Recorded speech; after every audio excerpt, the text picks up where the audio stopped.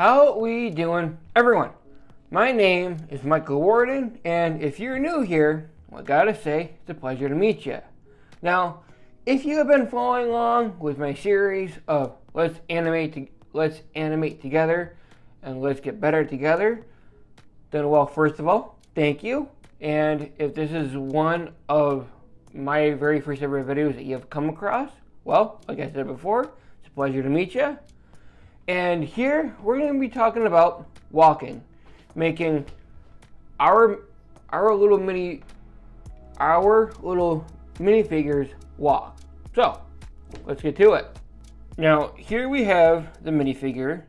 I don't know if some of you may recognize him. Cough cough, my very first brick story-driven brick film. Cough cough. But so what you want to do? You want to take. This is what they call sticky tack, the same stuff that I showed in the video. I know, I'm very aware, I got way too much. You want to take it and you want to plop it. You want to take it and you want to plop it right at the bottom of his feet. I know it might be a little overkill, but for the purpose of this segment right here, I just want to show this is where you want to place it. Now, obviously, with a lot less given when I put them onto the stud board right here, there's gonna be a lot less there, obviously, but yep, that's where you want the sticky tack. Some, for me, I notice it works best if you maybe take like 2 little globs of sticky tack and kind of just shove them inside their feet, because their feet are hollow on the inside. And yeah, so now let's get to the animation part.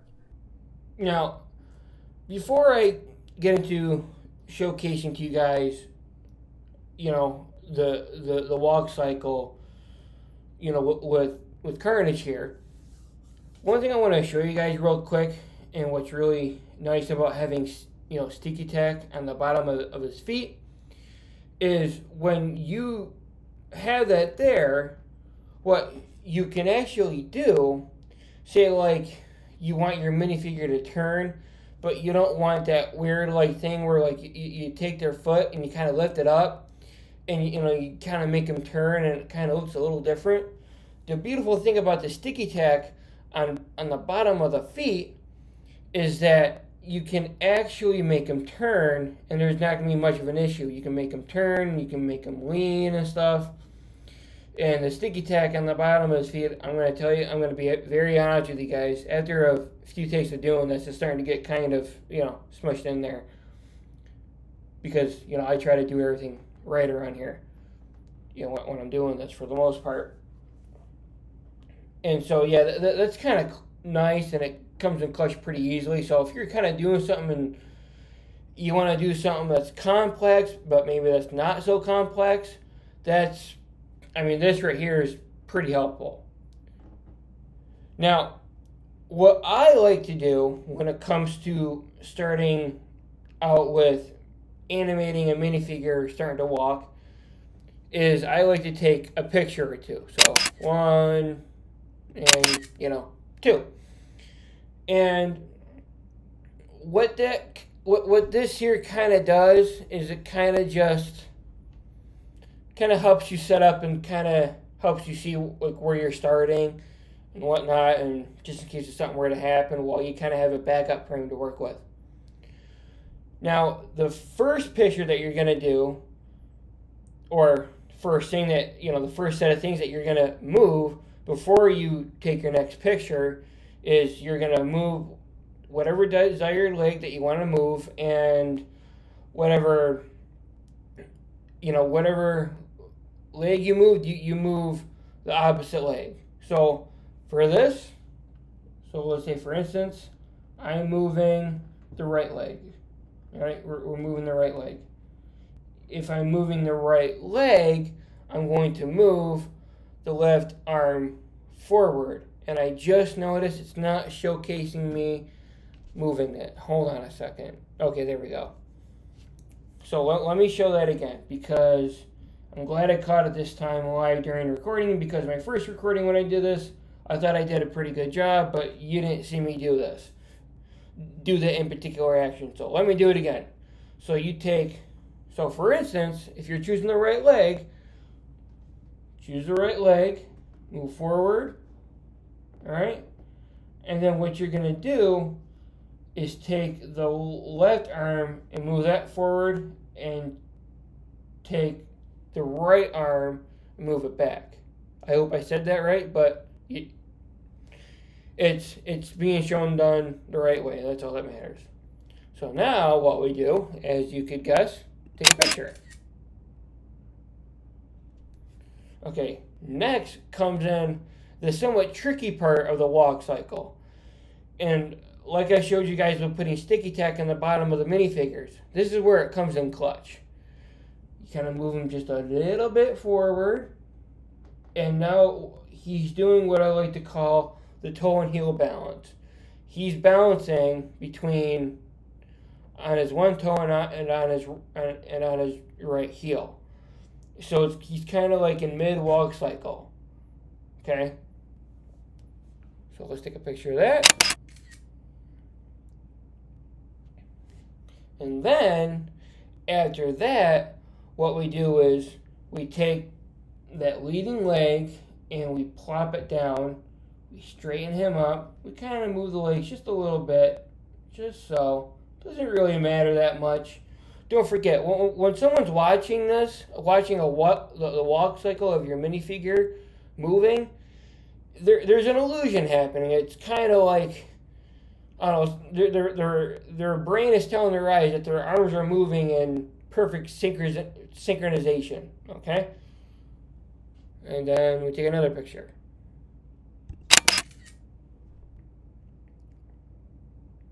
And then after that, we then take his other leg and move it forward, stretch it out.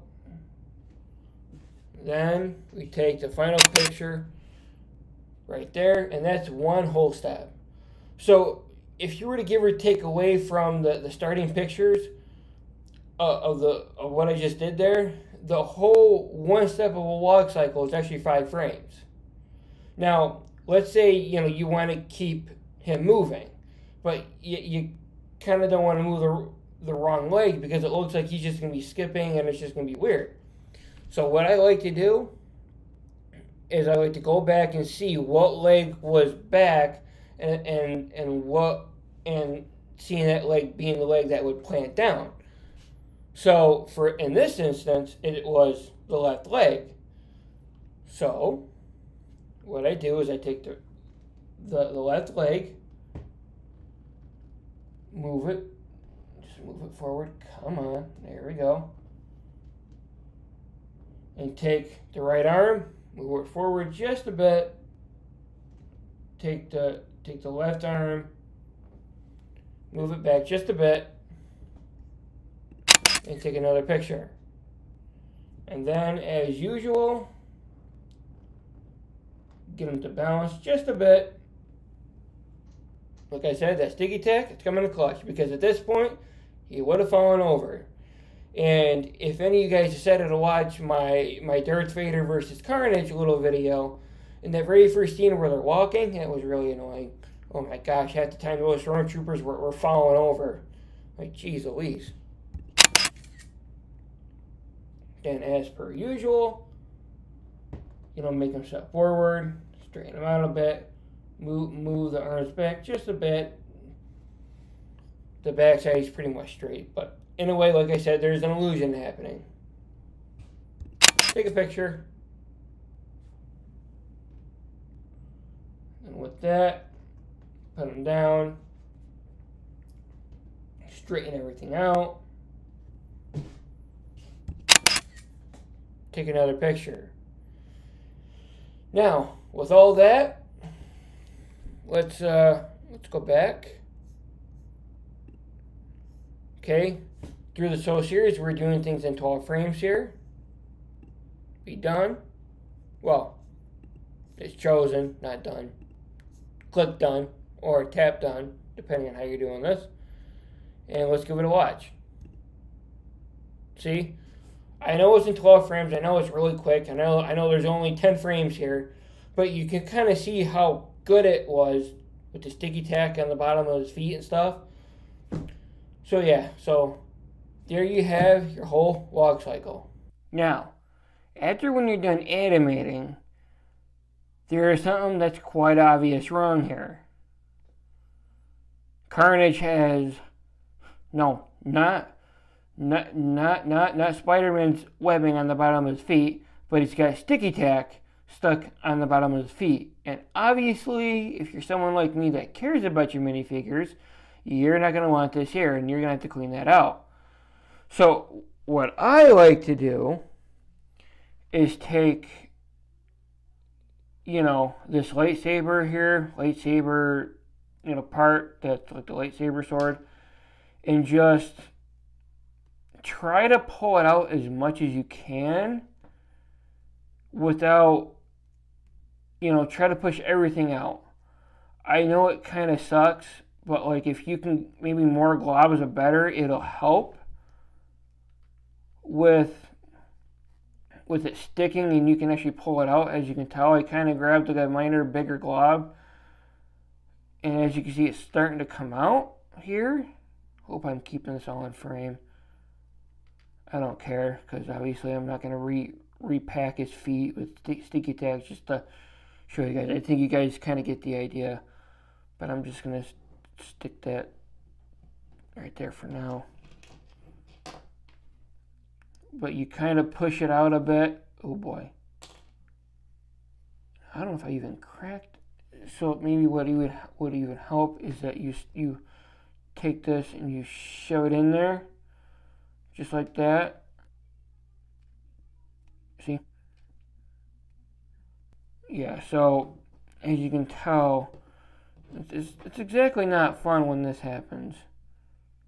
I'm shoving that up. Just trying to get this stuff out of here, because trust me, I believe it. I understand if you care about your minifigures that you have and you don't want this stuff stuck in their feet. So just do the best you can to get it out there. If you don't care and you don't care about the minifigure, then this part of the video ain't for you. Like, I know there's one brick filmer here on here, and I think his name is Net Bricks, and he cuts and pulls apart his minifigures. Like, he did a stop motion video of the boys, and he actually was taking some kind of hunter's knife and cutting his minifigures apart, and that's not. Well, to me, I'm like, well, it's his decision. He must not really care enough for the minifigures, but for me, I kind of care about them because, I know they're nice and they got some kind of collectible value, and you can use them for different things if you wanted to, like a different story or whatnot, if I can ever think of one. But yeah, that's how you kind of get this sticky tough, not sticky tough, sticky tack out of their feet. I know there's a little bit more left, but you guys kind of have the idea here. Now, real quickly, I know I have that very little bit left right there. Sometimes using this, this sharp object here, sometimes it's worth just to get a little sharp point, and it helps to kind of just pull everything out. It gets in that weird corner right there. See, as it's coming out like that, see? Try not to hurt myself. Okay? But then you can probably take sticky tack and kind of pat it down some more to kind of pull it out. It's pretty much clean at that point. But now you guys see him nice and clean. So there you have it. I don't mean to add on more to this point, but you get the idea. So that's going to do it here for me showcasing the walk cycle with Lego minifigures in stop motion. Now, with what I just showed here and what I just taught here, yet again, like I said before, if there's any kind of flair or any kind of modification to help maybe showcase, maybe there's certain kind of motion that you want to animate into a walk cycle, or yet again, if there's some kind of like you, the viewer, kind of like a taste that you want to put into this, then that's okay. I mean, that's your way of how you animate your minifigures and how you showcase whatever you want to showcase them doing.